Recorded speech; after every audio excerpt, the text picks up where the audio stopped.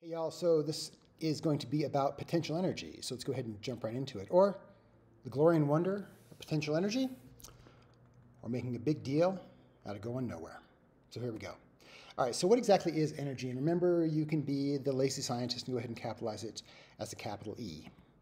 So energy is when an object can change its environment, then it is said to have energy. So energy is, in other words, energy is the ability to cause change. So we're going to be talking about potential energy specifically. I think this conversation topic's got a lot of potential. So anyway, all right, so potential energy is stored as a result of the position of an object, okay? So like sort of where it is in space, otherwise known as energy of position. So the object has the potential to move. In other words, potential energy is energy that has yet to be released. Okay, it's sort of like it has the potential to have energy, but it's still sort of stored up. So the amount of potential energy is relative to the object's position and the object's mass. So for instance, this wrecking ball is going to have a lot of potential energy. It has a lot of mass, right? And also, depending on where it is in its position, that is also going to determine how much potential energy it has as well. Same with the crossbow. Again, depending on where it is in the position and how big, how much mass the arrow might have. All right, so for example, like I said, a ball in a demolition crane before it's dropped, or a drawn bow and arrow, or crossbow in this case. All right, so types of potential energy.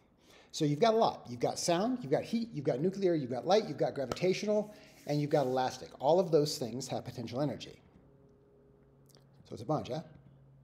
All right, so remember, anything that can move, and remember sound, heat, nuclear, light, gravitation, and elasticity, those can all move. So anything that can move has potential energy. Of course, it has to not be moving, but yes, anything that can move has potential energy. All right, so for this lecture, we're going to be talking about specifically on gravitational and elastic potential energy. So gravitational potential energy is directly related to an object's mass, which means the more mass that the object has, the more gravitational potential energy it has. And that, again, just being lazy scientist, GPE, gravitational potential energy. So it is also directly related to the object's height off the ground. So the grounder surface is called the zero position, okay? And then so the more height this object has, its relative position, the more gravitational potential energy it has. Okay, elastic potential energy. Elastic potential energy is energy stored in stretchy or springy material. So some materials might be springs, bungee cords, rubber bands, a drawn bow, or a catapult. So potential energy can be created by stretching or compressing. Okay, so the more stretch or the more you compress it, the more elastic potential energy it has. And again, EPE, elastic potential energy. All right, so let's go ahead and talk about springs. Springs are actually pretty cool. It's a device that can store elastic energy due to either stretching or compressing. Okay, so like springs are sort of unique in that way. Which means the more you compress a spring, the more force it takes to compress it further, right? So if you got like a spring out here, as you get closer to compressing it, the more you have to work, the more force you have to apply to compress that spring.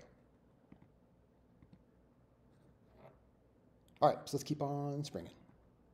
So if a spring is not stretched or compressed, there is no potential energy. So if it's like just like in the zero position, just in the zero position on the desk, then it has no potential energy. So this is called the equilibrium position, meaning that it is equilibrium, meaning equal. So also known as the zero position.